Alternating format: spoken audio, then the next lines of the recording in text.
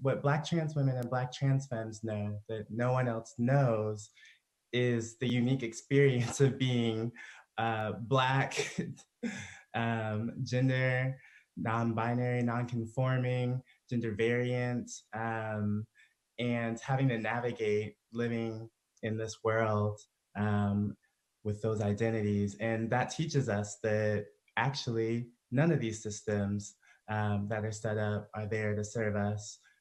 We know that, we call it out every day, and it's what makes us fierce. Mm-hmm.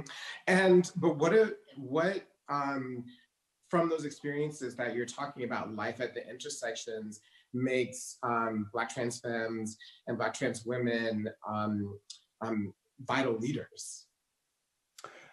Well, I'll say that to your point, Black trans women and Black trans femmes in this epidemic responded very quickly.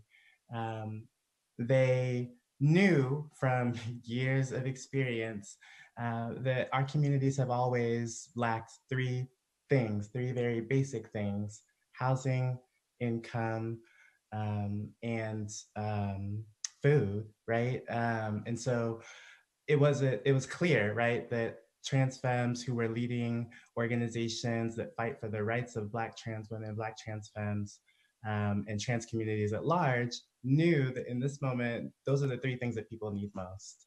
And so they've been at work raising money primarily for street sex workers, for Black trans women who are also migrants to this country, right, who will not get a stimulus check to help with COVID, right? The folks who are left out of these systems that are set up.